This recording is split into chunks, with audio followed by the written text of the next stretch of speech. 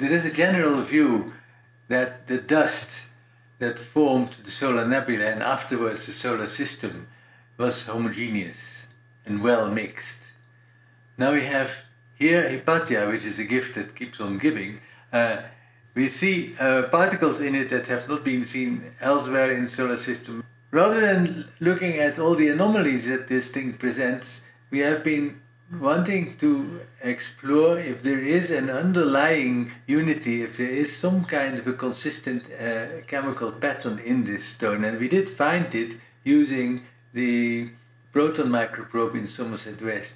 It is a consistent pattern of trace elements, but very, very different from anything in the solar system, very different from carbonaceous chondrites, ordinary chondrites, etc. We cannot compare it with anything in the solar system. We have been looking at the average composition of dust in, let's say, our arm of the galaxy, that is the solar neighborhood, as it is called.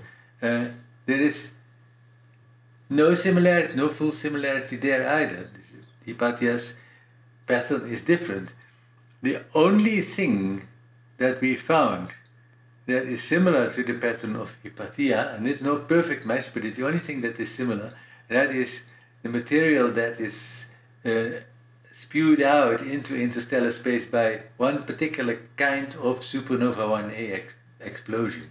And whether that is the ultimate answer or not, what it does show is that individual parcels of dust can actually be incorporated in the solar nebula as it formed without being fully mixed and homogenized with the rest.